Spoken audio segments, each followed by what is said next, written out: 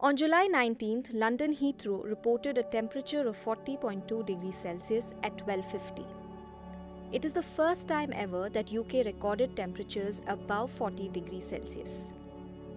UK Met officials announced 40 degrees Celsius has provisionally been exceeded in the UK. This includes Heathrow, Coningsby, St James Park and Kew Gardens among others.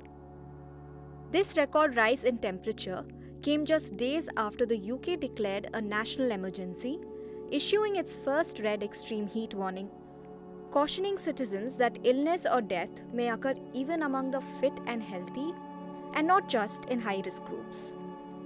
In UK, a level 4 national emergency is declared when a heat wave is so severe that its effects extends outside the health and social care system. The highest officially recorded temperature in the UK was 38.7 degrees Celsius in Cambridge in 2019. However, this year several cities have already surpassed the 2019 temperature peak. Why is the UK experiencing a severe heat wave? In the past 3 decades, UK has become 0.9 degrees Celsius warmer.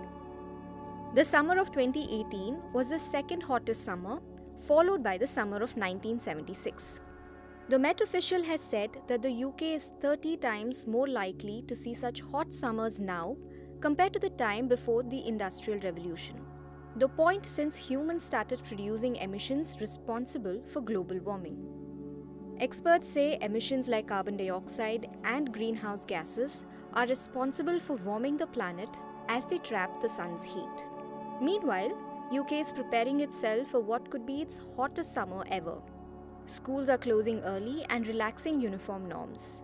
Experts have advised citizens to avoid going out in summer. National Health Services warned there would be greater demand for ambulances in the coming days.